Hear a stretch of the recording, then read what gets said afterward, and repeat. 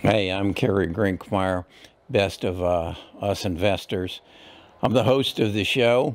I'm on vacation actually in watercolors, which is on the panhandle of Florida, and we're renting a home.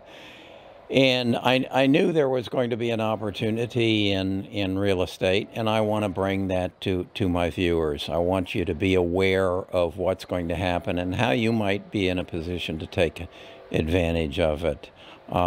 We at Best of Us Investors have three objectives in mind. One is to make good investment decisions, whether it's in the stock market or it's in real estate or whatever. Number two is to keep more of what you make. And real estate in particular gives you some real advantages of how to structure it so that you take advantage of the tax codes that are built around real estate. I would say many of the fortunes other than entrepreneurship that are made in the world are made through real estate. And then our third objective is to accumulate family wealth.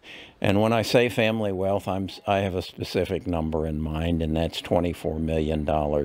And I choose that number because that's what our federal tax code allows each of us, by couple, to pass on estate tax-free. It's about $12 million per person. So if you got to have a goal, and one of your goals is to create family wealth, let's pick that number. For a married couple or significant others, let's find $12 million a piece that we can pass on and leave something behind and make a difference in our life. So let's talk a little bit more about what I see happening here in Florida, and probably and possibly in your neighborhood. And then I'll go in a little bit about what I'm trying to do and how I'm going to try to take advantage of this major change that's going to happen in the real estate structure of the United States in the coming months. We're renting this house here for 2 weeks in watercolors. It's costing us about $6,000, so the house rents for around $3,000 a week. And as I was here, I noticed a lot of activity right down the street there, and it's a house with the same floor plan, about 1,500 square feet. It's got 3 bedrooms, 3 baths, a nice open floor plan. And this is in watercolors, a very, very active area for vacationers. There's roughly 1,200 homes in this area, ranging in price from probably a low of $1 million to a high of $10 million. And they rent very heavily in the spring and in the summer months. What caught my eye was the house down the street is under foreclosure. It went on sale on Saturday, and I went down and talked to the realtor, and it sold on Sunday. That's right, it sold for $915,000. So it was about probably a 30% discount from a house that was in perfect condition.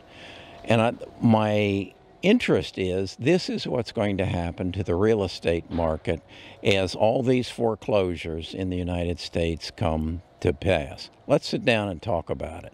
It's estimated that there are roughly 9.9 million people in the United States today behind on their mortgage or their rent. That's roughly 13% of the homes in the United States. Those homes are going to come out of forbearance. I believe it's December the 31st. So there's going to be a lot of homes coming on the market that people are going to be underwater. And it may be they have some equity in the house, but they need to get that equity out because maybe that's a two-working family, and one of them is unemployed and they can't make the mortgage payment anymore. So there's going to be a rush of homes, a rush of foreclosures. We've seen Invitation Homes, the largest owner of single-family homes rentals in the United States, say they were raising $1 billion in order to take advantage of this flood of homes that are going to come to the market. So how do you as an investor take advantage of it? Well, I'm making a move to put together some investors who are looking for, say, a 9, 10, 11, 12% return on their investment by uniting a group of realtors together so that we know how to identify good rental properties and how to figure in what's the cost going to be to bring them up to speed in rental, and what's the management fee going to be, and what's the insurance going to be, and what's the end up cap rate. What are you going to make on your money on the investment? It's a tremendous opportunity because of the forbearance that is going to end. As I say, this house we saw down here sold in one day. It had been in foreclosure. They cleaned it up, did a little bit of paint, and it still needs, I would say, about $35,000 worth of work done on it. But it's that's the real estate market that we're going to be looking at. And I want you to get kind of a view of what the beach looks like. And as you can see, the beach is pretty much pristine, because they don't take the dunes down. Here they have a bit of a watering station. And what I'm going to do is I'm going to go down here on the beach, and we're going to talk about what my plans are for using real estate to build wealth in my portfolio.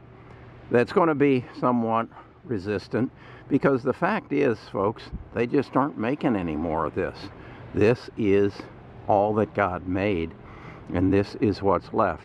And as you can see down there, further down, it's built up.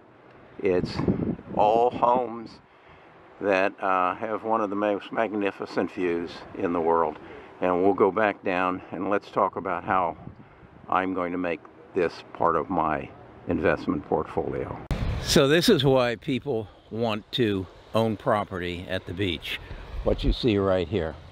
It's Tuesday morning. It's about 9 o'clock in the morning, and the traffic hasn't come yet, but this is the appeal. And this is why I want to own a piece of property. It's going to change the way I live. How is that? Well, first of all, it'll be a place that Nita and I come to on a regular basis, and we enjoy this kind of relaxation. Buying a house here, though, is different than buying a house in Birmingham or wherever you might live. For the most part, people buy rental property for the purpose of income. That's not my motive. My motive here is appreciation. I equate that to buying a stock. You can buy a stock for its dividends, or you can buy a stock for its appreciation.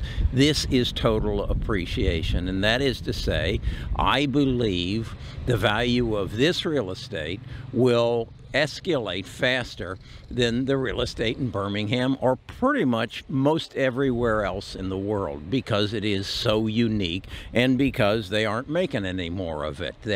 It's used up. It's basically, at this point, it's a situation where people buy property on the beach and tear what's there down and build something new. I'm looking, what I have to do this is, and let's use some numbers. Basically, I'm going to have to find a house for that I can buy, say, its normal rate. Let's use a round number of $1 million. I'm hoping that as a part of the foreclosures and the end of forbearance, there's going to be some houses in here that are going to sell for 25% off. Okay, so I buy it for $750,000. I'm going to have to put together $75,000 as far as a down payment. I'll then shop and get as cheap a mortgage as I can and make payments on that mortgage. Basically, if you look at it, I'm leveraging up my $75,000 to $750,000 or thereabouts. That being done now, all I really want to do is create enough income to pay that mortgage, pay the insurance, pay the maintenance, and the management of it, and break even. that would be ideal. It doesn't have to happen, but that would be ideal. Then what I get to do is write off the interest on that mortgage against my YouTube income or my real estate income. I also then get to depreciate the asset, the house, because it is a rental house, it is a business. I get to depreciate it at a rate of 27.5 years. And that then, while my asset, which I believe is the highest appreciating asset in my world, is going up in value, I'm getting to depreciate it. Now, eventually you say, okay, 20 years from now you sell it, you're going to have a huge capital gains. Well, again, the tax law works in my favor. I can do what is called a 1031 exchange and take my $1 million house that is appreciated to $3 million house and put it into a reciprocal until I find a like property exchange. It's called a 1031 exchange. So now I can take my $3 million worth of equity and go buy a $6 million house and do the same thing over and over and over again. And again, just remember, Donald Trump was in the real estate business. This is how you build wealth. Now, okay, let's say that within 10 years I still own the property. It was moved up from $1 million to $3 million, and I die. Well, it's an asset, just like if it was a stock. My children inherit it, my grandchildren inherit it, and they get a step up in basis. What does that mean? That means they don't have to pay the capital gains on the gain I made from my purchase price of $1 million or $750,000, whichever, to $3 million. They don't pay capital gains. That's how you build wealth. So there's more to it than just buying stocks and bonds and on the stock market. You build a equity base. The other thing that you need to understand is that if I leveraged like that in the stock market, every day that stock is reevaluated, and my broker will come and say, hey, it's gone down in value, and your interest, we're going to create a margin call. So they sell my stock in order to cover their margin. That doesn't happen in real estate because real estate is not reevaluated on a daily basis. So you don't get margin calls. So you can weather it through a storm, which there may be. But the fact is they aren't making any more of this, particularly any more that looks like this. So that's why I am going to add aggressively to my portfolio in real estate because of the opportunity that is coming as a result of the coronavirus. That's what created this. So that's what I'm doing. So that's an example of the ways that I want to invest, and I want to teach you to invest. I want to teach you to make good, smart investment decisions. I want you to keep more of what you make. Understand the tax code. And then I want you to create wealth. This could add to my wealth of maybe $3 million over the rest of my life. And what do I have to do? Just be smart enough to do it. The renters are going to pay for it. I will go to one of the management agencies here when I find the house I want and say, give me comparables on how much rent I can expect and can I expect to cover my mortgage, my insurance, my maintenance, and my management fees. And if I don't, then I have a little bit of a loss, which I again write off against my other income. Now again, my situation is different. I don't need the income. I want the appreciation. If you want income, we'll talk about that in another video as to how you can make real estate a way to generate another income for you. So that's Best of Us Investors. That's my take. I'll give you some more takes on this as we go through the week. But if you like this video, give me a thumbs up, subscribe to the channel, and then come join the channel. If you join the channel, it costs you $3.99 a month, and that goes to my charitable foundation to help find a cure for cancer.